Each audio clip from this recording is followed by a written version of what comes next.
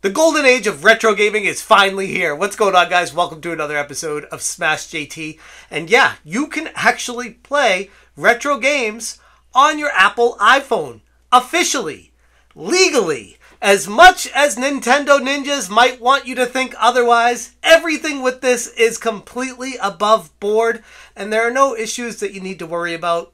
At least, not right now. But for those of you who are on the fence, I'd recommend downloading this before it gets taken off the App Store, just in case. In this video, I'm going to walk you guys through step by step on how to download this emulator and play these games, get them on your phone without much of an issue. I did it myself, walked myself through it, and to be honest, it's not that hard. And this is going to piss off Nintendo big time. Hit that subscribe, give me a like, and check out SmashJT.com for the full article breaking down this step-by-step process. This is going to be the video version of that, and I'm also going to show on the side of me what I did when I downloaded this app and the steps that I took with it. Now, first of all, the app is called Delta on the iOS App Store. Make sure you download the right one, not the airline. We're talking about the app called Delta, and it looks like that. After you've downloaded this app, it's going to show up on your phone and you can open it up and there'll be nothing there. I tried it briefly before putting this video together and yeah, it worked very nicely, seamlessly. I didn't play an exhaustive list of games, but I played enough to figure out, yeah, it works and I like it. And it's definitely sufficient enough to pass the time. And you definitely can't beat the price. After you've downloaded the app and you open it up and you see the plus sign, the addition on the top right of the screen, you click that and it'll open up the files on your phone. And yeah, you probably don't have any ROMs just sitting on your phone, but this is where you're going to go to add them in to play them. And I'm not going to be able to tell you guys like the sites on where you can download these games from online or get these ROMs from, but they're plentiful and Google is your best friend. It really wasn't that hard for me to find a random site and download it, and yeah, it works just fine. After you've downloaded the games, they will typically come in a .zip file, which don't work in conjunction with this emulator. But you're in luck because they already thought of that. You can click on it after you've downloaded it, and it pops open and unzips it into the file format that you need to be able to play it.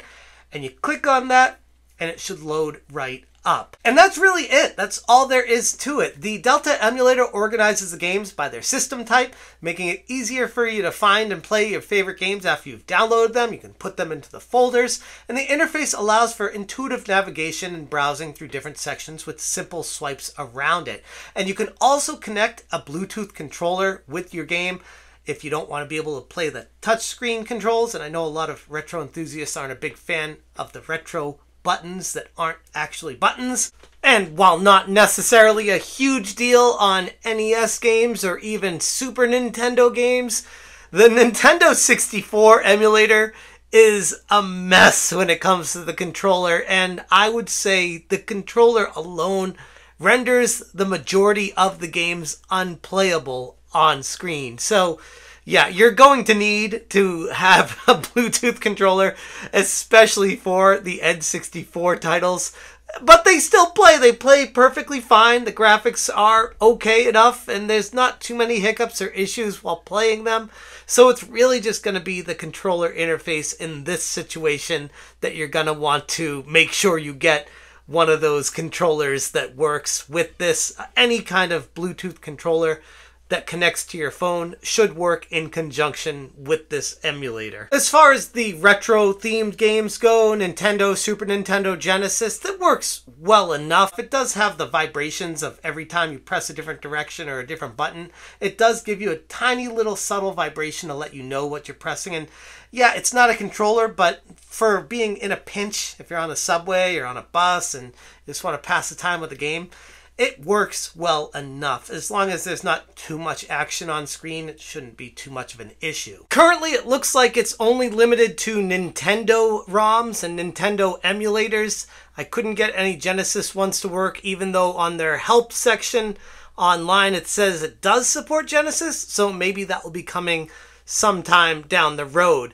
As far as what this has the capability to do, not only can you play the games or you can fast forward them, but you can also use save states, load the save states, even add cheat codes in as well. It's pretty versatile as far as a basic emulator goes.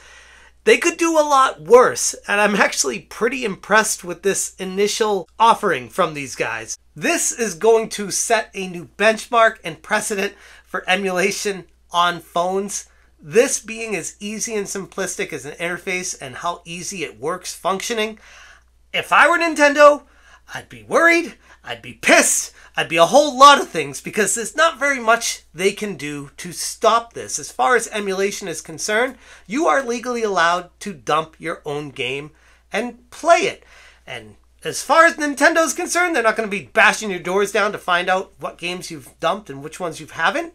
But assuming you do it on the up and up and you're only playing the games that you rightfully own, there is quite a bit of gray area when it comes to emulation, so you don't really have too much to worry about. Which is probably explaining why Nintendo was just so aggressive against all those ROM sites and emulators leading up to this moment.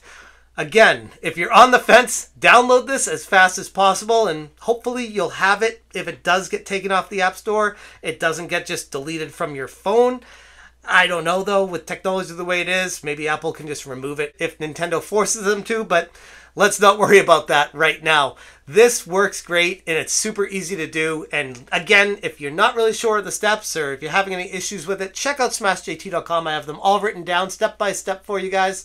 And yeah, it was simple to do. It took me maybe 3 minutes, 4 minutes max, to download the app, find a game, download the game, and play it on the emulator. It was really quick. And there's so many different games you can play. NES, Super Nintendo, like I said, DS, tons of different systems available already. And this looks like it could potentially blow the doors off the retro emulation gaming market now that they are legally allowed on the Apple App Store. I only wonder what Nintendo's going to do about this. Anyways, I'm going to leave it there. Let me know what you guys think about downloading and playing these ROMs on the Delta app if you're planning on doing it, or if you'd rather play them a different way. Thank you guys so much for watching, and as always, you stay smashing.